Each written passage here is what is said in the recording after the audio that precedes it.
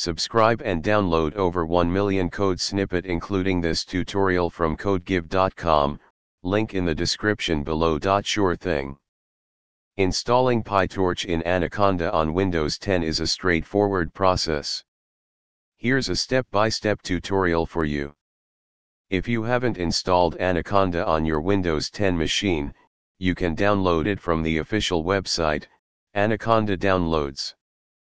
Follow the installation instructions provided on the website.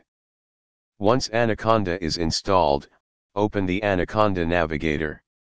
You can do this by searching for Anaconda Navigator in the Start menu. It's good practice to create a separate environment for your PyTorch project. In the Navigator, go to the Environments tab and click on the Create button. Give your environment a name and choose the Python version you want to use. In the Home tab of Anaconda Navigator, select your environment from the drop-down menu. Then, click on the Install button under the Jupyter Notebook tile. In the Jupyter Notebook, open a new terminal by clicking on New and selecting Terminal.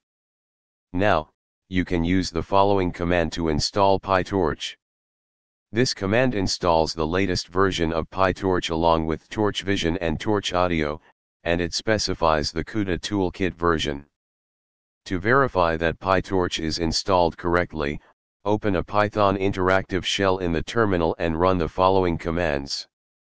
This should print the version of PyTorch without any errors. Congratulations! You have successfully installed PyTorch in Anaconda on Windows 10. If you are using a different CUDA version, adjust the CUDA toolkit parameter in the conda install command accordingly. Make sure to activate your Anaconda environment before running any Python code related to your project. You can do this using the command conda activate your _environment_name. I hope this tutorial helps. Let me know if you have any questions or if there's anything else I can assist you with. ChatGPT